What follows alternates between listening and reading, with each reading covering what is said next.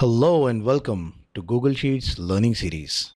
In this episode, we will talk about how to extract a string before and after a specified character from any given string. To follow along with me, please click on the link in the video description to make a working copy of this workbook. I have two sheets on this workbook, see it sheet for me to demonstrate and do it for you to practice. Let us go to the see it sheet now. What I'm trying here is to extract the first and the last name from these emails. I can see that the email is created using the first name dot last name at the company. So how do I extract the first part that is before the dot as my first name from this string?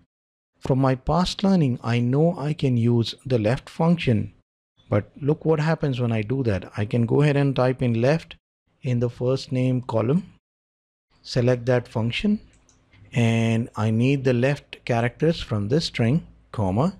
How many number of characters do you require? Now that's the part that is tricky. I need to provide that dynamically. I don't know how many characters are there because for the first email I can see there are 4 characters, JOHN. All of these emails have different number of characters for their first name. So how do I get that dynamically? I can use a function called find to find the position of that dot in that email and supply that output as the number of characters for the left function. And that is how I am going to get that number dynamically.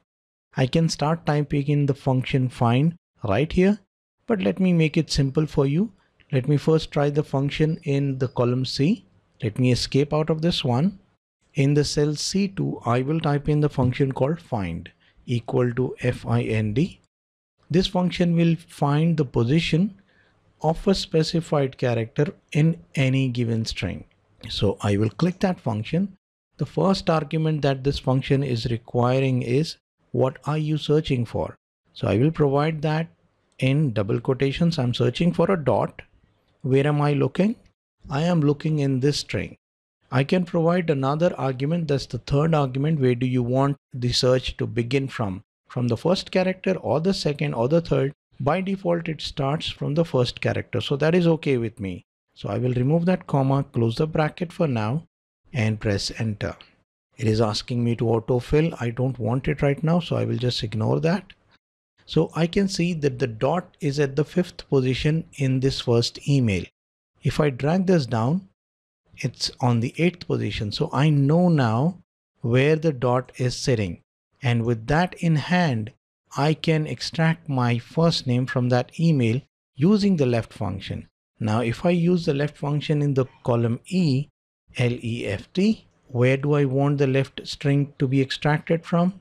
That is from this email, comma, how many number of characters? Now I have this dynamic output, the position of the dot symbol in that email provided in the column C. I will use that. I will close the bracket and press enter. Look what happens here. It's also calling in the dot. I don't want that dot. Let me ignore this autofill for now. To get rid of that dot, I just need to remove one number, that is move that number behind one position. To do that, what I will do is I will just go back into this function and in the number of characters, that is C2, I will say -1 and close the bracket and press enter. I now got rid of that dot. I will drag this down and I can see I have all my first names extracted beautifully. Now, how do I go about extracting the last name? The last name is sitting in between that email. So I would need the characters after that dot and before the @ symbol. To do that, I need to know the @ symbol position first. So I will go in the column D. How do we do it? We type in find function. In the find function, what am I looking for? I'm looking for the @ symbol. In the double quotations, I provide that @ symbol, comma.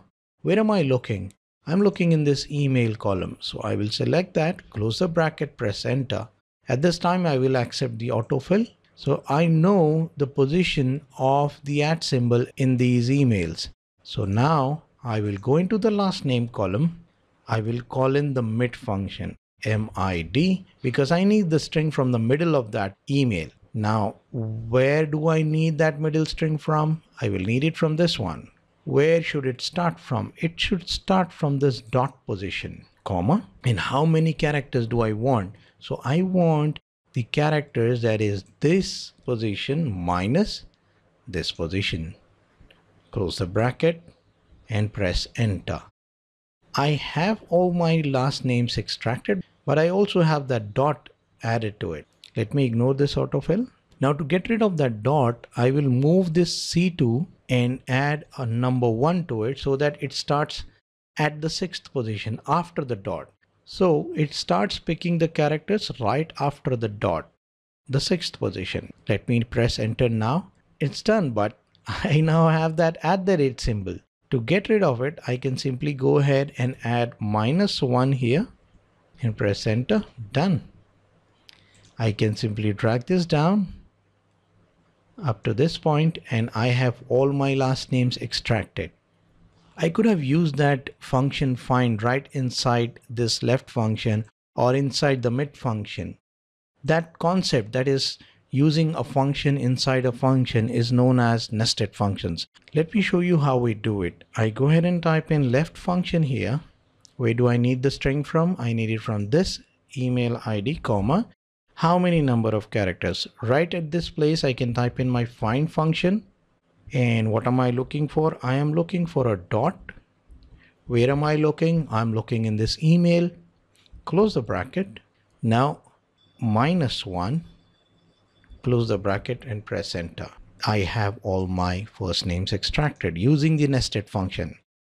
I want you to practice this as much as you can. Go into the do it sheet now. Practice as much as you can. The more you practice, the more you will retain. If you haven't already, please subscribe to the channel and click that bell icon to enable notifications. Thank you so much and have a lovely day. Until next time.